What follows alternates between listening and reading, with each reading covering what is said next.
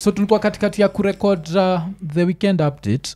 So by the time unachiki part 2 tutakuwa tumevaa nguo tofauti. Na reason ni vile tulikuwa tuna record kwa na history kwa na trend. So vile ilitokea first ilikuwa ni popular DJ beats a police officer to death. Na hii ndo story fanyaga nachukia social media.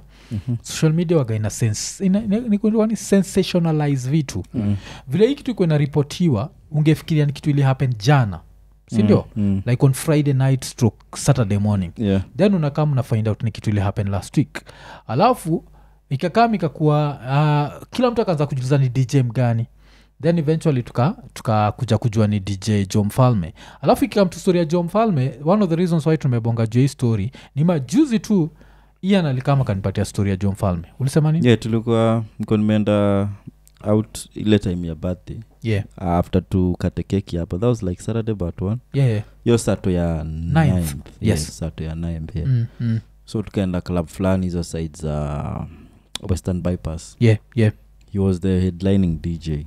Nakumbuka tukibonga about the Kenyan music scene, how it may change. Back in the days my DJ ndio walikuwa na command. What walikuwa na push what hits to make, and walikuwa na make hits. Because the only person you might unaweza taka ku interview ni of course unaweza taka ku get nini opinion ya DJ Mfalme about the current Kenya music scene. So of course me niko pale na chapa tu drinks zangu nini na enjoy music na of course naona commotion. Dude join ingia na convoy you jina kubwa ingia na social media like of course. So me place niko na town naona ni raya nini.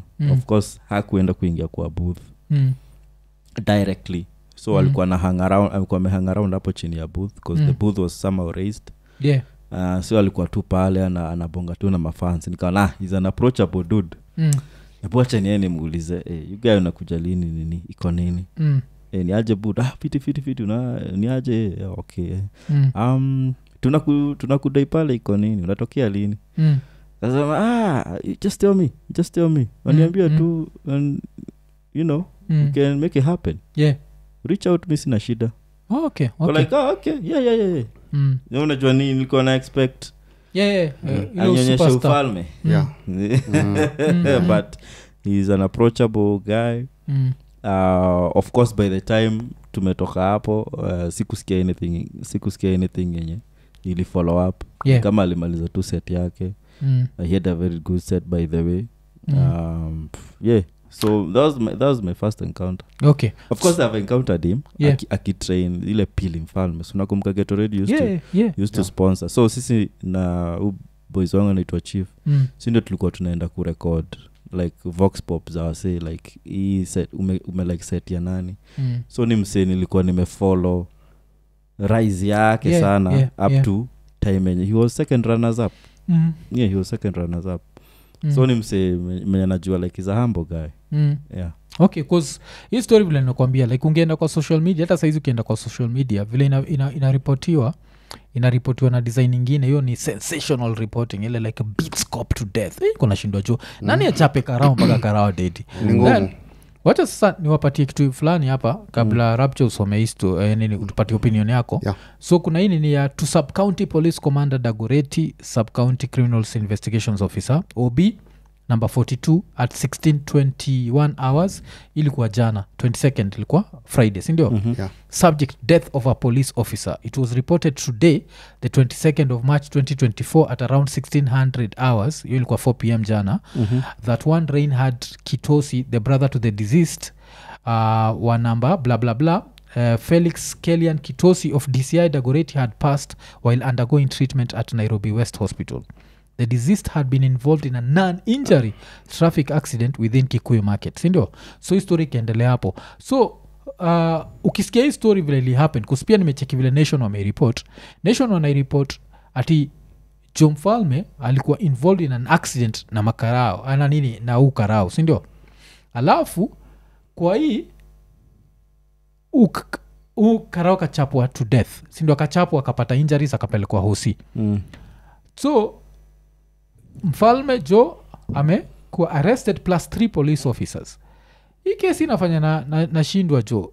Rapture utapata opinion yako but in what situation tuseme umekuwa involved in an accident, makarawa kuja wa traffic wakianza kuchapa umse utaingilia so hii kitu jo naona jo kitu natumia jina yake but hii ni noma ingine ile tu ni bahati mbaya cause hakuna vile utachapa mse kaa kuna waswali tandika umse ni makarao mi sijaona place yoyote makarao anachapa mse alafu civilian akaingilia hata ukikuwa mse ndiye amemake mistake makarao akianza kuchapa mse stay away unasimamaga kwa kona unasema let the law take matters into its own hands makarao kukugeuzia ni very fast alafu yana masikio yako no pun intended take the matter into its own okay Rapture history ya John Mfalme history ya John Mfalme guy ni uchungu sana because John ni raya tu poa nishafanya naye job sometimes tulikuwa tunafanya comedy fulani ilikuwa inafanywa na Protel Studios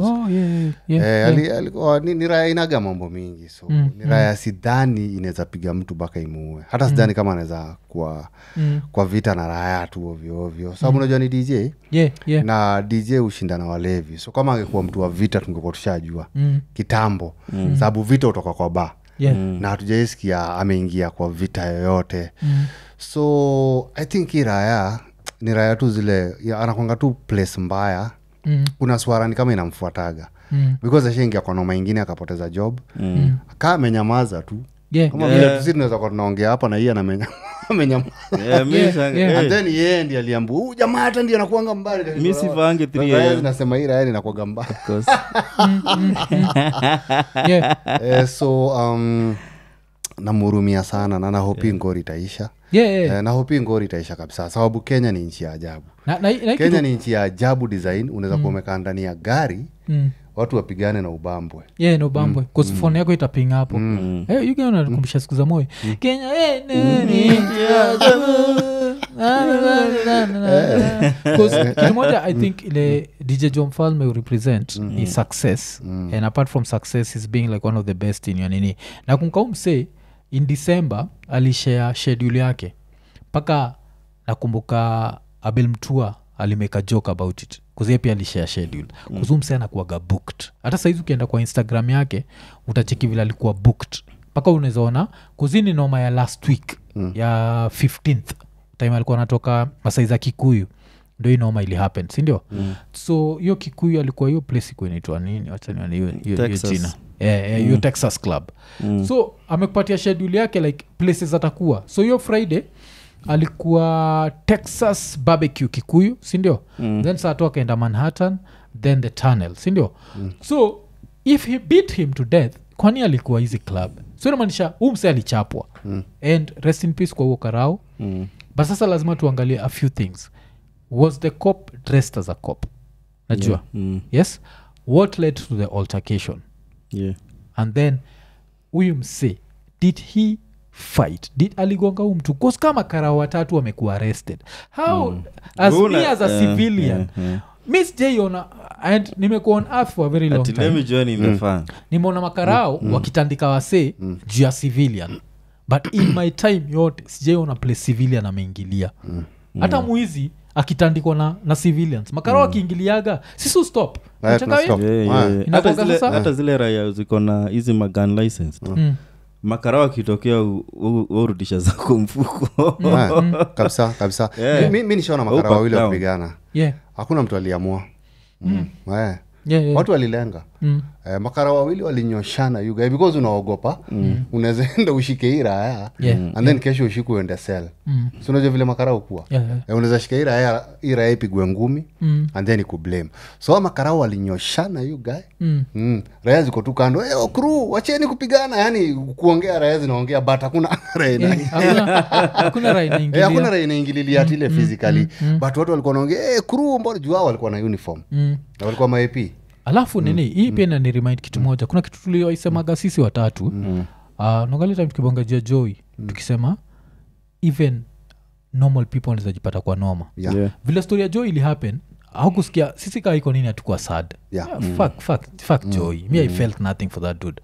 but here DJ John Mfalme and I feel sad for you because you are a DJ you have to be out there at night unajua hivyo so wewe umetoka kumaliza story zako car accident ka happen ukaita traffic police because if you are planning to beat this guy to death kwa nini makara wako involved acheki then sasa umejipata kwa noma alafu the next day akaenda tu na nini yake schedule yake alafu apart from that umsel kwa nafaa kutua Europe nimetry kutafuta hiyo schedule yake ya Europe sijaipata but alikuwa nafaa kwa naishia Europe so hiyo tour yake jo ya Europe inaweza ishia hivyo tunataka tu noma jo kutafuta alafu unajua walami pia wanakuwa design hata kama uko innocent wanaweza toa story yako wanaweza hata kuban kwenda kwao unajua wanakujana za ovyo so itamkatisia sana juu ni DJ lazima travel naona gari anaenda Qatar anaenda Asia anaenda US hakuna mali jua endagi as long as kuna Wakenya huyu ni DJ mmoja mwenye anatambulikana na Wakenya wako abroad mbaya anaitagwa sana majuu so I hope hiyo ngori haitafanya kama passport zilete noma unajua tuwezi taka kuwa na raya kaa hiyo ikiumia unajua ni raya poa so iko hard working nani na tunamjudge through character yake ule mse tumekuwa tukiangalia from the outside cause maybe hiyo siku like okay mi historia ni make sense why how a civilian cause the first time nilisikia story mi kwa najua ni 4 civilians majiki yule leo sema choose your friends so ingekuwa ni yeye na 3 civilians ingekuwa kusema yuko involved tunaanza kuargue lakini wewe na makarao watatu utaingilia aje mimi kitu nashindwa aje mimi naona makarao kitandika hata makarao wenyewe hawezi taka uingilie hawatakagi wanakuambia weka kando hawatakagi makarao hawatakagi hata kidogo either anabishana na mkubwa wake anabishana na raia hata unaona hata mkibambo you guy mpatie example mkishikwa tukatembea hivyo watu watatu tushikwe and then wewe makarao waanze kukuvunja hawatakagira nyingine ingililia hata kama tuko pamoja wanataka tu kumalizana hiyo raia wanasema wacha huyu akuje hapa tumalizane naye so makarao wanakoga hivyo kutoka kitambo so I hope to as in ukweli itapatikana kwa story hiyo raia arudi shughuli zake za kawaida juu unajua kuna fan base kubwa unajua alafu unajua kitu moja jo usha notice ile time umesota jo noma ikutafutagi jo time uko sawa nishaicheki hiyo story moto wetu walikuwa tuambia so many unajua ukiwa maskini hata ujaribu kujitoa hai hautafanikiwa utakuwa unaruka kutoka pili unavunjika mguu utakuwa unapita kwa katikati ya gari unakupigia hodi unajitupa kwa building unapona unavunjika back unakuwa kwa unapata body alignment so nini vile unasema you guy poverty haitakangi mse no like nasema mashida hazitakangi the poor hazitaki because nakumbuka pia kuna story fulani nishaisikia kuhusu grandfather alinini alikuwa anavuta fegi kama vile nilikuwa navuta fegi kitambo so akiwa anachoma fegi alikuwa anaenda home lakini unajua hiyo siku kitambo vichaka zilikuwa mob sana hocha so akapata raha na jinyonga and then the story goes alingoja mpaka akate weight juu kijinyonga lazima lazima ukate weight so inasemekana ngokata weight sio karibu kuenda so akakata kamba ya hiyo raya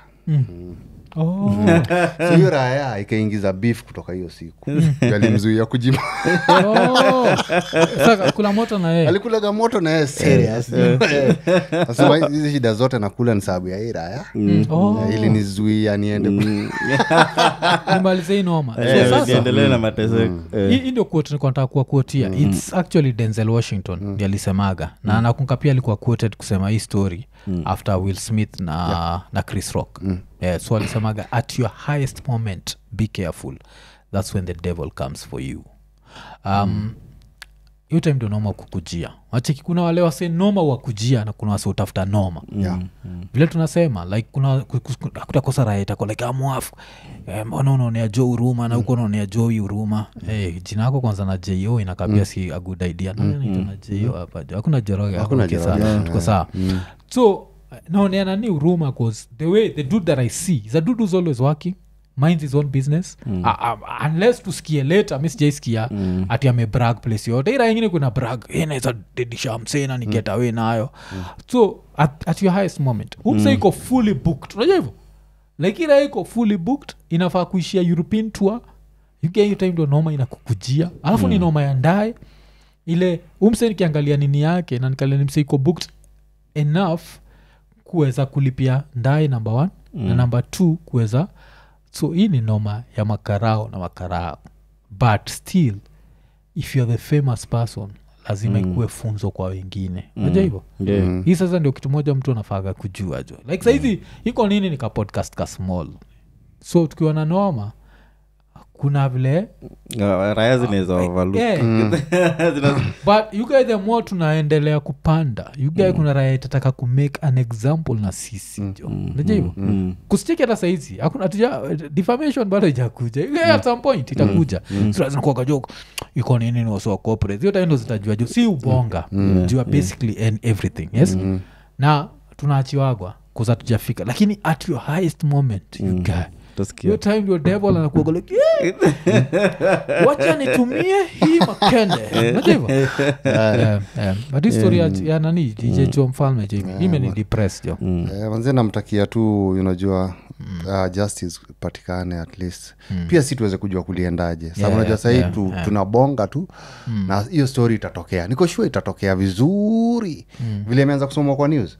Tutajua na kama kwa innocent you guy atatemwa, kama kwa innocent atatemwa. Zile raya mcheza Sara what ni Santuri mcheza Santuri you guy ni Santuri ile ilikuwa inazunguka ya black niko nasema mcheza sahani ndio jai imenifikisha hapo mcheza Santuri so mimi naweza sema of course good luck to Joe Mfalme. Hii story I hope atapata a lawyer that will eat the case. And ni lawyer wako poke holes kwa hii story because yes ungeniambia it's 4 civilians involved ningetry kusema mini but at that level ya success would he really do. Alafu vile umesema tu ni rap chama ni Ian kwa sababu tu nimesema udil na walevi na tujaisikia scandal tujaisikia mpigana na watu na walevi ndio wasi wa rais sana kupigana nao. Anaweza kuudhi hata anaweza kutapikia unajua azin mlevi anaweza especially mi na stories za ma club na pale kwa DJ walevi waribu equipment za ma DJ all the time na tujaisikia jua ameleta noma because rayo kuja tu na glass iko na tei ana request ngoma na anamwagilia ufanyege hivyo all the time ma DJ wanajua kila saa walevi ukujaga mwingine amekuja na chupa sababu ni mlevi unapata tei na mwagika pale na ma DJ wengi wanakuangana noma na walevi lakini sijasikia Joe Mfalme akiwa na ati amekosana na mlevi ama ameitia raya unajua ni raya tu inakuga tu imechill. So I hope his story itamuondokea because inakaa kuna swara inamfuata jo yuko because vile mmebonga jo ile swara ingine ya ile job ingine job but ikitu jo imekuonyesha vile noma jo kufuata jo like unemse jo umetoka tu DJ unaenda home accident ki happen as long as nina an injury it's not life changing unajua so niko sure like shit ni sawa.